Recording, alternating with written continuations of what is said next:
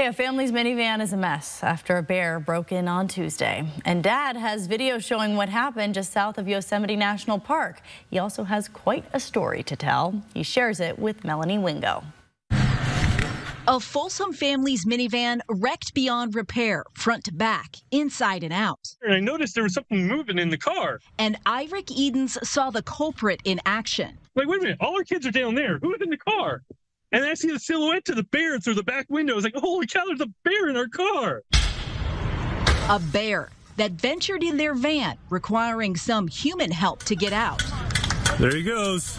I made sure he got on video to make sure I had proof for insurance purposes. Barely inside for long, the creature did its fair share of damage. The family thinks that morning's pancake fixins were the draw. I think he spent most of his time licking up syrup and then trying to get out. And he was trapped in there and probably started freaking out, started tearing the place apart.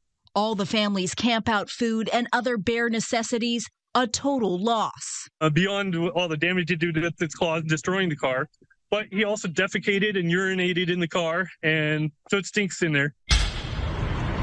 The Edenses on their annual anniversary trip to Bass Lake with the fam. It's an anniversary for the books. We will always remember this one. And although they're not in a hurry, this trip might just require a redo. We are very happy together. We love being together, and we'll always do something. The couple sharing, even in times like this when they find themselves needing to grin and bear it, they always find a way through. We don't let things like this just mess things up for us.